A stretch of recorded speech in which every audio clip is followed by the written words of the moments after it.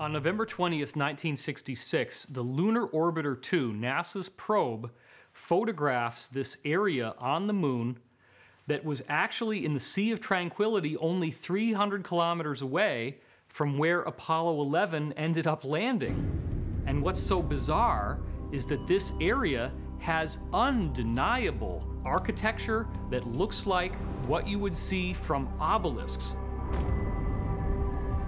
There's 8 different spires, and scientists calculated that the largest of these spires would be an obelisk that is 15 stories tall. These do appear to be just like an Egyptian-style obelisk, but what the heck are they doing on the moon?